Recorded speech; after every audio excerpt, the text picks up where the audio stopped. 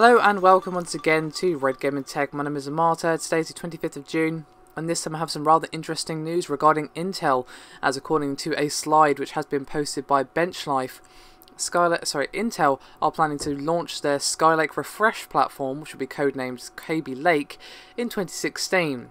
Now, according to the information posted, the platform will be similar to Skylake, which of course launches this year, and will essentially serve as the platform refresher, while their 10nm node will mature and arrive the same year on mobility devices in the Kaby Lake lineup of processors. Now, just like Broadwell and Haswell and a few other things, and of course the upcoming Skylake, Kaby Lake will be available in several flavours. The desktop Kaby Lake S series will be featuring unlocked and locked processors along with server and workstation parts. There will also be Kaby Lake U, Kaby Lake H, Kaby Lake Y series, which will power a range of devices. Now, this news kind of seems a bit strange, but it does heavily imply at least that Intel are actually going to go ahead with their roadmap and delay their 10nm process-based Kaby Lake processors. Now, it's pretty unlikely that we're going to see Kaby Lake before Q4 2016 in both the U series and Y series lineup, and before then we can't really expect to see anything on the 10nm front.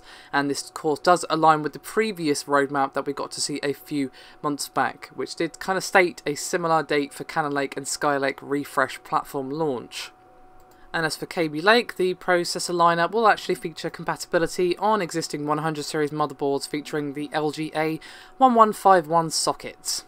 So that's kind of the rough overview for you there. But if you wanted a bit more information on each of the different flavours of the Kaby Lake processor, well, here they are. The Kaby Lake H series processor, which will have 256MB L4E DRAM cache, will be featured on the BGA 1440 package with TDPs ranging from 45 to 35 watts, and will have quad-core variants only with GT2 graphics, while the PCH will be featured on the motherboard of the main device. Now, there'll also be a high-end model in the H series which will have a TDP that is higher than 45 watts but fuse faster GT4 graphics, and will actually accommodate dual EDRAM packages of 128MB.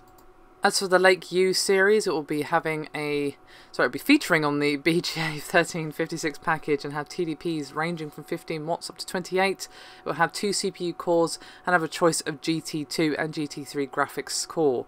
And the SoC chips will have the Kaby Lake PCH integrated onto the main processor die itself.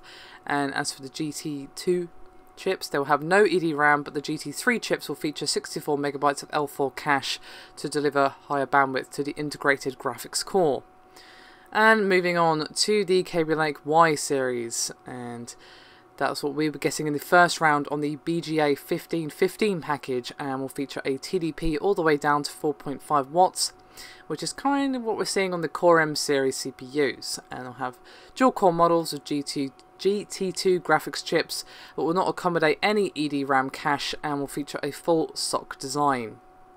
And if you want a good look at the slides that actually reveal this information, I will link the source in the description below this video, and it actually shows all the packages, the base TDPs, the processor cores, graphics configuration, on-package cache, and of course the platform type, all in a easy to understand format. So if you just want things laid out clearly, you know which is which, perhaps you're considering, or you're just curious of what the lowdown, that's probably the best place to look. I will, as I said, link the table that BenchLife actually posted in the description below this video for you to have a look if you just want to see it all there in black and white. Anyway, that is me done for this video, but thank you very much for watching, and I'll see you next time.